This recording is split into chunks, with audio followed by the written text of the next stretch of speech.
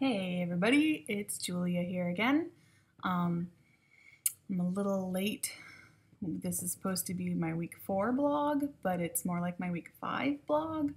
Um, it's been 40 days since my surgery, so you do the math. I think this week will be, like on this Wednesday, it will be 5 weeks since my surgery. So it's Monday today. I'm just going to call this my week 5 blog. For my post-gastric bypass surgery. So I'll start with my stats. So again, my high weight, I was 388. My surgery weight, I was 354 because I had started my low-carb diet a bit early. Most people have to start them 2-3 weeks before their surgery, and I think I did it like a month and a half, maybe 2 months before my surgery date. It was like mid-June. So it was mid-June, so and then mid-August I had my surgery, so I lost a good amount of weight in between that, which is good because you want your liver and everything to be the healthiest that it can be. So surgery weight was 354. Last week, around this time, I was 325. This week I'm 318.8. I've been pretty steady, like 5 to 6 pound weight loss every week, which is so cool. I can't even describe it. So that's 36 pounds or so since the surgery, which has only been 40 days. So it's like almost a pound a day. And it's about 70 pounds since my high weight. So that's so cool. Like I am totally grinning to say that I've lost 70 pounds since my high weight. It's really cool. I'm starting to feel it. I can, cross my legs a little easier. I can't cross my legs quite yet. Like not like a leg on a leg. I can't do that. That's gonna be another goal thing for me. But like sitting like Indian style. I don't know how to cross leg. Anyway, that's easier for me. I can get up and off the floor a lot easier. Like definitely things are starting to become easier for me as the weight goes down, which is so cool. I had my doctor's appointment last week, and I guess I got carried away a little bit last time I was making my blog because I think I called my doctor a dick. Not that he didn't deserve it, the way he talked to me on the phone when I like pulled my muscle stitch, whatever that was, when I was in really bad pain, and I called him after hours, and he was like, I can't believe you're calling me for this, and I told you this might happen, and blah, blah, blah, and I was like, oh, that was mean. So I think last time I made a video, I called him a dick. He apologized very quickly this time when I went to see him. He understood that was not the right way to speak to me, especially because I was in frantic pain, and he said that as soon as he hung up the phone, he realized that he shouldn't have talked to me the way he did, and I said thank you very much. I appreciate that. So me and Doc are back on good terms. And he was very proud of me this week, or this last appointment. Some of the things he told me was that I have already lost 26% of my excess body weight. 26%. And that my BMI was 58.6, which is really high. And now I'm down to 49.5. So that's almost 10, that's like 9 points off my BMI, which is huge for 40 days. I mean, technically a lot of that goes to the pre-op diet too, so not just 40 days, but since June, still big accomplishment. And so he was really proud of me, and he said that I was doing great, and I'm gonna blow everybody away if I keep this up, and so that was really nice to hear. I'm starting to get some compliments too about losing weight and it being more visual, and I'm very excited about that too. Those are always welcome comments, because you know what, this is not an easy journey, so having some positive feedback along the way really helps. And I'm sure a lot of people feel that way too. In case you're ever wondering if you should comment on somebody's weight loss, I would say yes. Okay, my phone just wanted to talk to Siri for a second for no reason. Anyway, let's see so then I'll talk about right after I uploaded my last video. It seems like this is a curse. Every time I upload a video, something bad happens. I think it was the day after I uploaded my last video. I was taking my vitamins in the morning, or late morning, and I decided, because I've already used round 1 of my vitamins, so I bought more, but I bought them in the gummy forms because I was doing okay with a couple of gummy vitamins that I had. So I was going to take my vitamins, and I think I chewed like 3 or 4. Like I just popped one, chewed it, swallowed it, pop another, chew it, swallow it. And I chew them pretty well and swallow them and then wait, This time I didn't wait long enough in between. So for about, I'd say 2 hours or so, I was very uncomfortable, and I could feel it going down to my pouch and then coming back up and then going back. I'd have to swallow it back, and I just tried to find a zen place until it passed, because I feel that often when I eat something that I shouldn't, or didn't chew it enough, or drank too fast, or that's how I feel, is it tries to go down into my pouch, and then my pouch rejects it somehow, and it comes back up to my throat, and I just have to kind of take deep breaths and just wait for it to pass. But it wasn't passing this time. So I was like, all right, kind of told my mom, I was like, can you watch the boy while I go throw up? Because I think I have to throw up in order to feel better.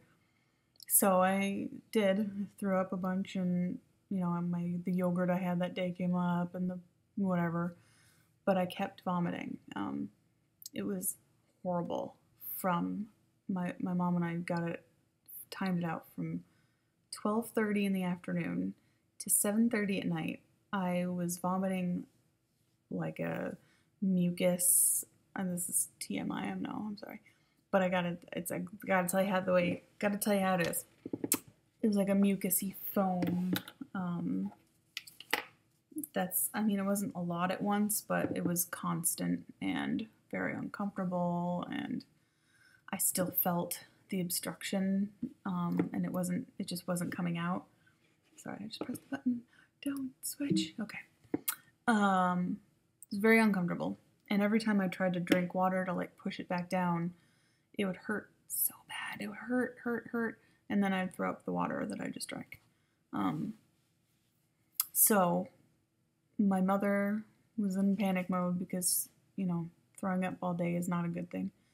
And she called my doctor, and he said that it's probably that my vitamins are stuck and I just can't get them out. So he suggested these, and my mom ran out and bought them right before GNC closed. Papaya enzymes. They're little chewables. Let's see, what does it say? Digestive enzymes help to ease digestion and release vital nutrients in support of healthy digestive function. They're little chewable tablets.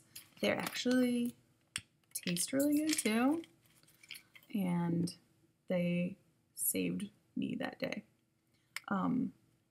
I'd say I chewed, it says to chew. Why are you, Siri? My phone is going crazy. It says to chew 3, oh, I didn't read it well enough. I thought it said 3 tablets, but it says 3 to 9 daily. I took 6. I was like, I'm just gonna, so I chewed 6 of them, swallowed, and found my little zen place and breathed again, and, then I remember I took an aggressive swig of water, and it went through my pouch. The obstruction finally, the vitamins finally went through, and I was just so relieved. But the next day I was obviously really dehydrated and really sore from heaving, and crouching on the bathroom floor all day, and so that was rough. That was a rough day. It was last Saturday. This was like a week and 2 days ago. So it was actually after that I saw my doctor, and we talked a little bit about that, and he said that I really need to keep an eye on how often that happens to me, and how quickly it resolves by itself, because my little hole from my esophagus to my pouch may be too small, because he says stuff like vitamins and usually can go pass through it okay, and he said to be really conscious of how often that happens, and because they might need to dilate my pouch hole. Is that the technical term? Because it might be too small, which I'm hoping is not the case, but if it is, I would rather get it fixed than live my life worried that I'm gonna have to barf all day because something gets stuck in my esophagus. And people, by the way, I'm on like a couple of, bariatric sites, social network chat sites and stuff like that. So I obviously was like, why am I barfing? And people call it the foamies. Isn't that funny? They're called the foamies, so I guess it's not exactly that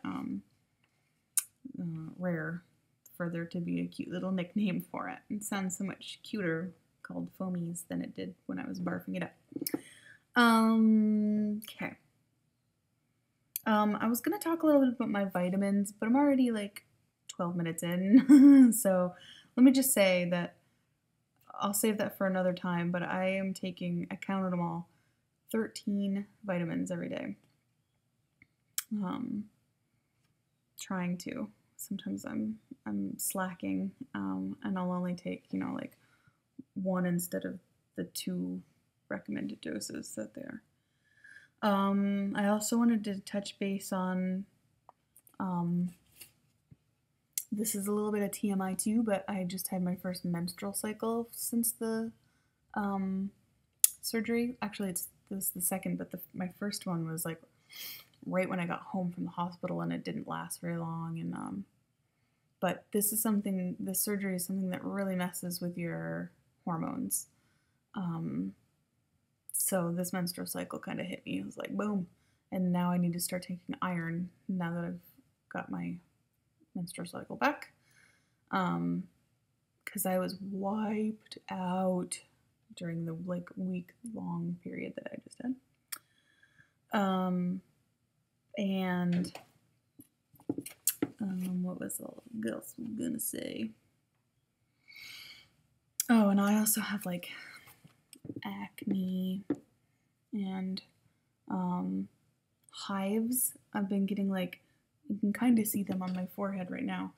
I've always gotten hives when I'm, if I take too much of a medicine that I don't get along with well, like Dayquil or something like that. If I take too much of that, I'll break out in some hives.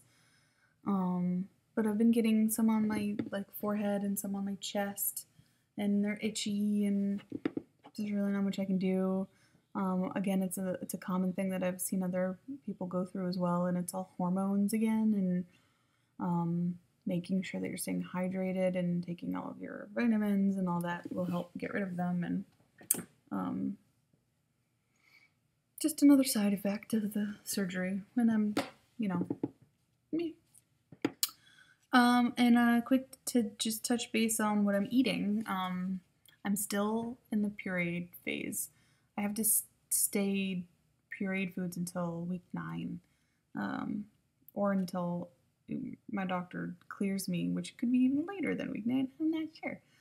But soups, like today I just had a Panera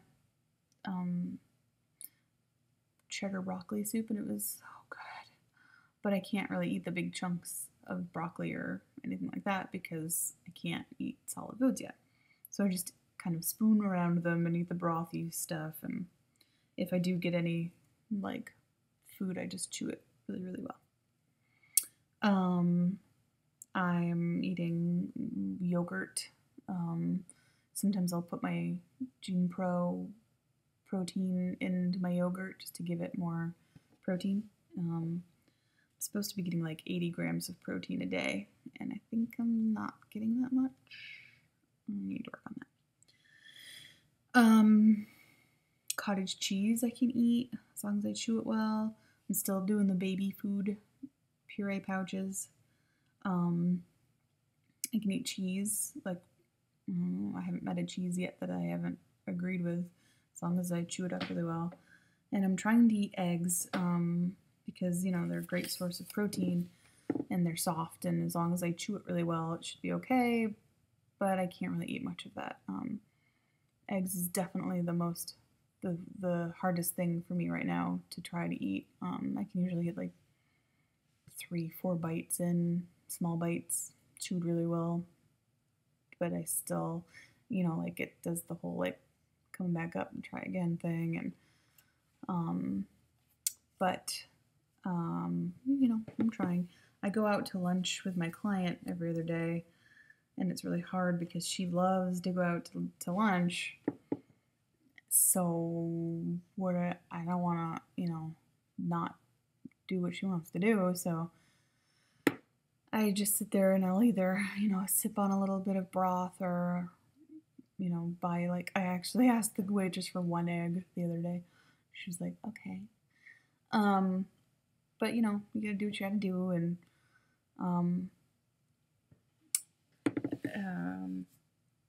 sometimes I just wish that I could just say like, hey, I'm a bariatric patient. Can you please charge me like $2 for a little teeny thing of soup or something? Like, I don't want to pay $5 for soup that I'm gonna eat like a third of. But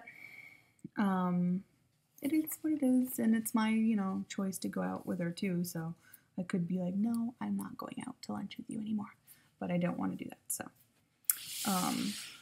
another thing is seeing everybody else eating around me and all that stuff. It's still hard.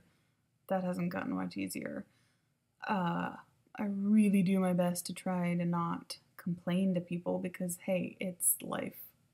Food equals life. There is lots of food in life, and it's me who has to get used to it. It's not them. Sometimes I just have to go in my bedroom and shut the door. But, that's definitely going to be an ongoing thing. And now that it's getting closer to the holiday season, I'm starting to see like recipes online for cookies and sugar and frosting and blah, and I'm like, that's my favorite. That's my favorite. Christmas cookies are my favorite. But, by then I'll be able to eat soft foods, and I'll have to find recipes, and we'll share them with you when I find them, and it'll be okay. It's just a little bump in the road, right? I'll just sip on my water.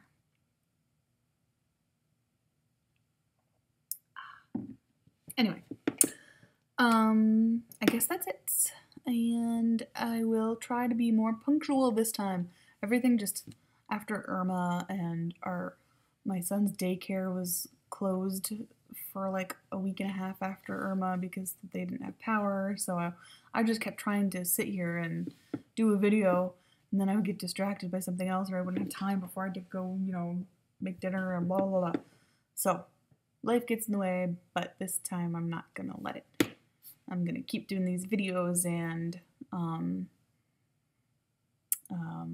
be more punctual this time, hopefully, because I'm a little late with this one. Anyway, hitting the 20-minute mark here. So I will sign off for now, and feel free to ask any questions you guys have or comments. If you have any recipes you want to share with me, that would be great too, because I'm starting to go a little food crazy. So that is all, and I'll see you guys next week. Bye.